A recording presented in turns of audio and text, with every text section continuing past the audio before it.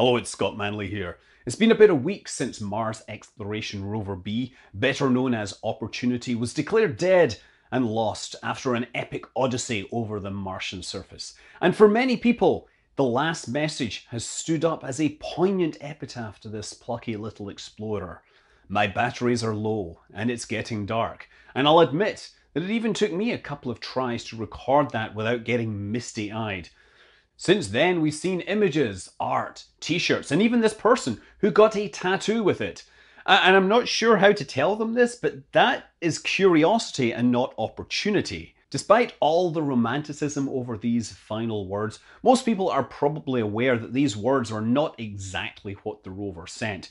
They were paraphrased by a human in mission control, turning the engineering data into something poetic. And I certainly don't want to take away from this anthropomorphism that helped connect so many people to this robot on a cold, distant world. But I'd like to talk about the actual last message and how the last days of the rover played out. The last messages weren't sent directly to Earth, they were relayed via the Mars Reconnaissance Orbiter.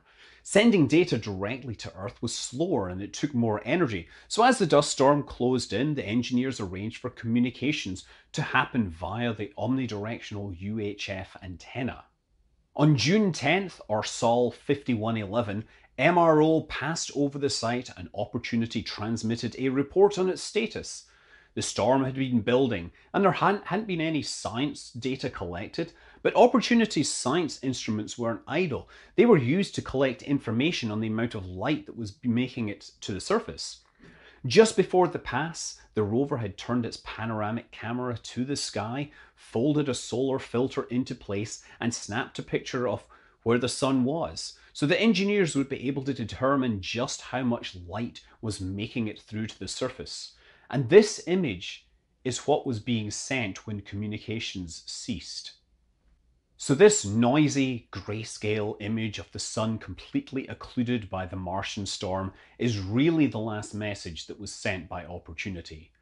The reason it was never fully downloaded wasn't because the rover ran out of power at that instant, but simply because Mars Reconnaissance Orbiter had moved beyond the horizon and was no longer visible. In all, during this pass, the rover uploaded about 4 megabits of data. From there, it would take about 34 minutes for Mars Reconnaissance Orbiter to forward the data and for it to arrive back on Earth. After that message, Opportunity would have been instructed to stow its camera, go to sleep, and on Sol 5112, it would wake for just long enough to send nothing more than a beep to acknowledge that it was still alive. The beep wasn't heard, and we can only surmise that by then the battery charge had dropped so low they were unable to sustain both the computer and the transmitter. That partially downloaded image wasn't even the last image taken by the rover either. There was a pair of images taken using just regular red and blue filters. They were taken at about 4:30 p.m. Universal Time on June 10th. Those were only delivered in the form of thumbnails rather than complete images. But you don't need to have the full resolution image to just show how dark it had become.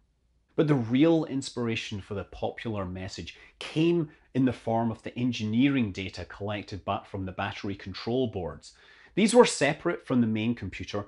They were connected directly to the batteries and the solar panels, and they were kind of like the reptile brain of Opportunity. They would always work, and even when the rest of the systems were shut down and the computer was asleep, these would still be monitoring systems and collecting data.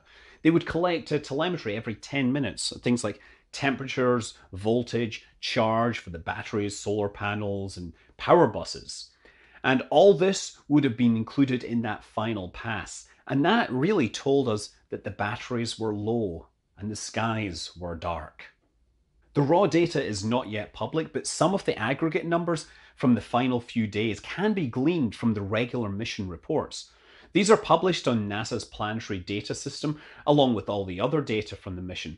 And there's the Science Operations Working Group uplink report, which was primarily dealing with figuring out what commands to send to the rover to satisfy the science objectives. And then there was the Mission Manager's downlink report, which was a weekly summary of the rover status. The Mission Manager's report for Sol 111 starts with the ominous notice, Tau value is not a typographical error. The tau value is a measure of the atmospheric scattering, and it was estimated to have a value of 10.8. And what that meant was that the sun's brightness was reduced by a factor of e to the power 10.8. Which is roughly equivalent to taking the brightness of the midday sun and turning it into a full moon. The report also told us that the solar array was generating 22 watt hours of energy per day, compared to 900 watt hours of energy during the early parts of the mission.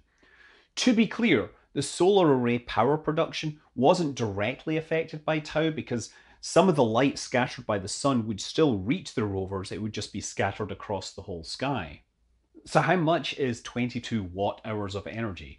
Well, for comparison, the battery in my iPhone X is about 10 watt hours, and that's just powering modern, ultra efficient silicon, whereas the processor on Opportunity was an IBM RAD 6000, a radiation hardened version of a PowerPC processor, which is more or less what went into the very first Power Macs 25 years ago. Now, based on that number, and the power in its batteries, the team estimated that it would be about 2 weeks before the battery charge dropped so low that even the battery charge boards and the clock would go offline. Finally, the report showed that the final odometer reading was 45,161.04 meters.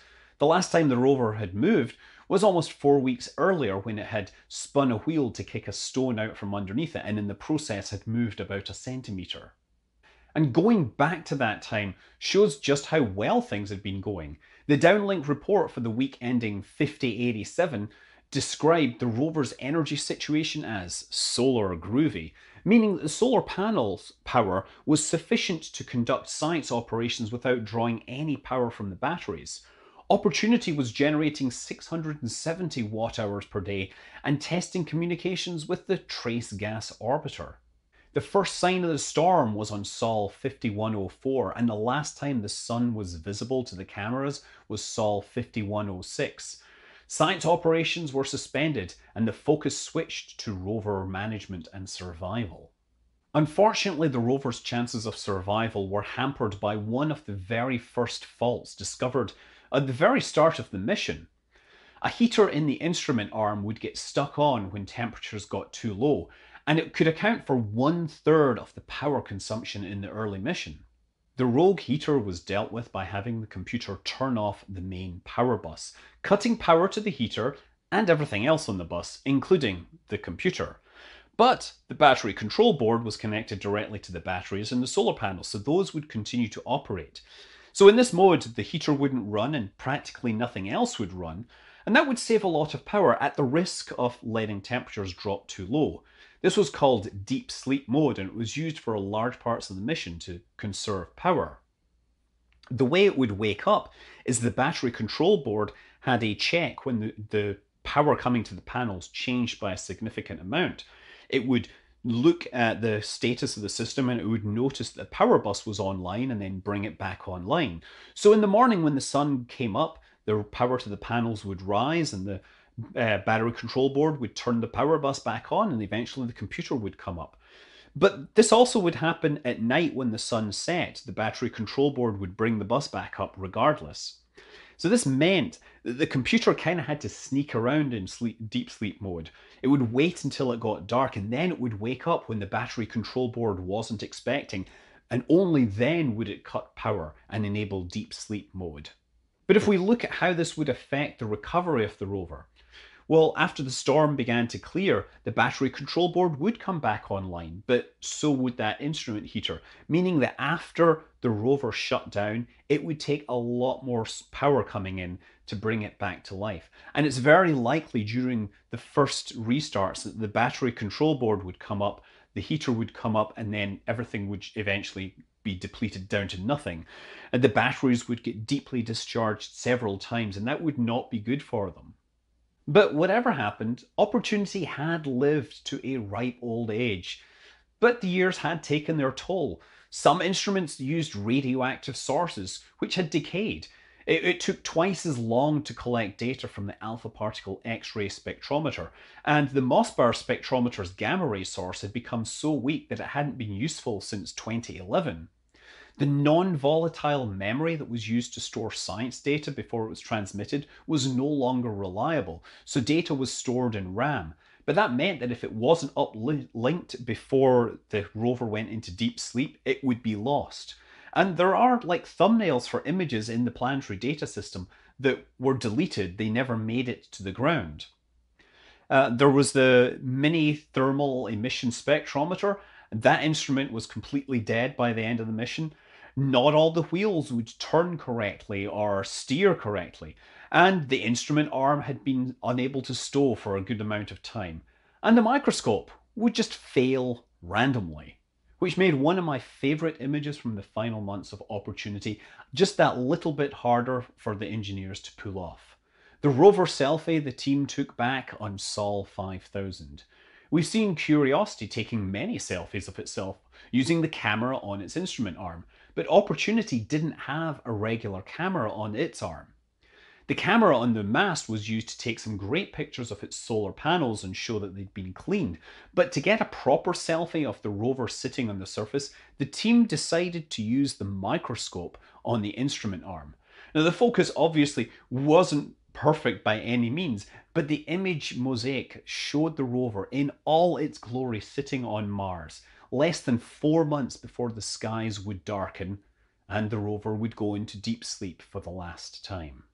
But we have 5,000 sols worth of science from the rover, and anyone can now go and download that data to analyse and process for themselves. There's a pretty good chance that there are things hidden in there that nobody's yet seen, and this will extend Opportunity's legacy long past its operational life. I'm Scott Manley. Fly safe.